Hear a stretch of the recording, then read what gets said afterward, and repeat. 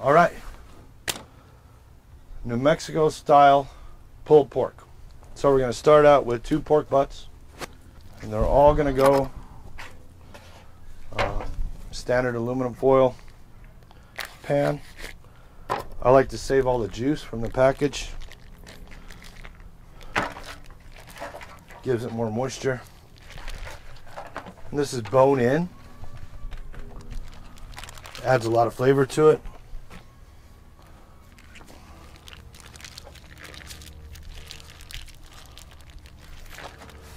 So what's going to make it New Mexico style? A lot of our traditions are based on slow cooking pork, but you know, of course, we got chili, green, red. Spice is a big part of our culture, but we do a thing called matanza, where its translation is actually the butchering or the killing. You cook the pig slow and low in the ground. Traditionally, you would stuff it with onions, garlic, carrots, apples, anything to keep the moisture content, because you're going to cook it in the ground. You've seen the other videos that we've done overnight, 16 to 24 hours. So we're replicating that, but in a smoked pulled pork setting and chili based New Mexico style.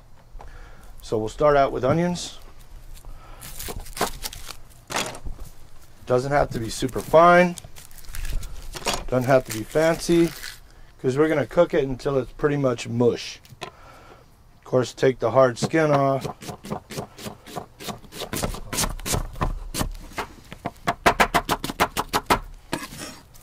Some garlic. I like to use this elephant garlic or giant garlic, whatever they call it in your neck of the woods. Like my new knife. Sick.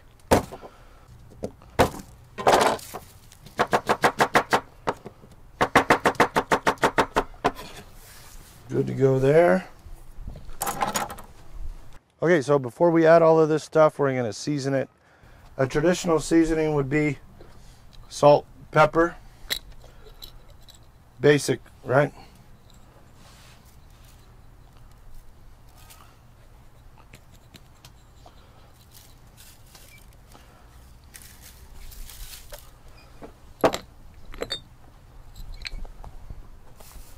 Love pepper. So if you're not going to smoke this, you can add olive oil and slow bake it in the oven, cover it, but we're going to be smoking in a traditional kind of smoke. We got applewood smoke kicking in the back already, you saw that. But so what makes it New Mexico? We're going to Chimayo red chili. So Chimayo is a community up north in New Mexico, which I believe has the best red chili. Don't shoot me if you have other opinions.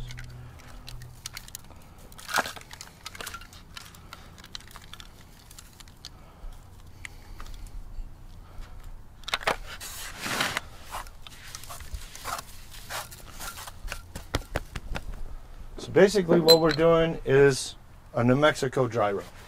Heavy chili, salt, pepper, and then now we're going to add all our vegetables. That's going to help keep it moist.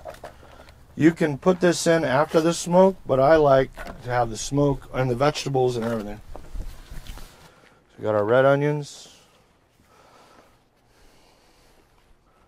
our giant garlic, and then I took the opportunity to make shredded carrots.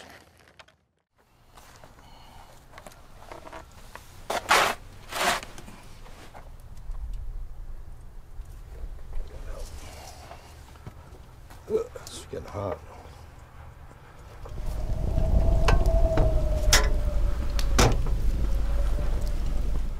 All right, guys, the pork's been in for about 2.5 hours, 3 hours. We're going to pull pork. No? We're going to pull the pulled pork out of the horno, and we're going to wrap it in foil. That way we keep that moisture in there.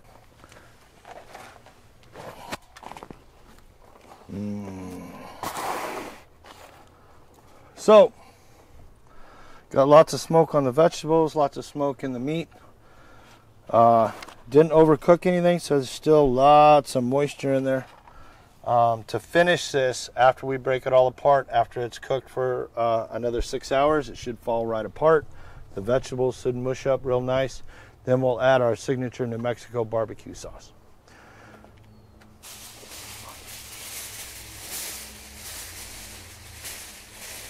So with pulled pork, a lot of people cook it and it gets real dry. So that's why a lot of times I'll add all the vegetables and then seal it up really good. So 2 layers of foil is really good to use in this application.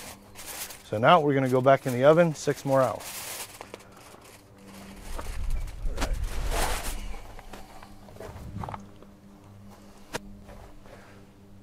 All right, in she goes.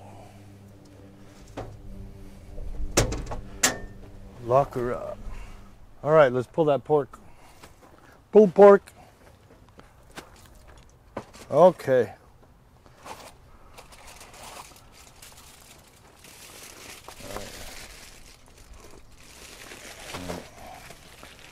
Yummy. We'll see how tender this is. Should be great. All right. Oh yeah. Ooh, hot. Hot stuff. Flip it over.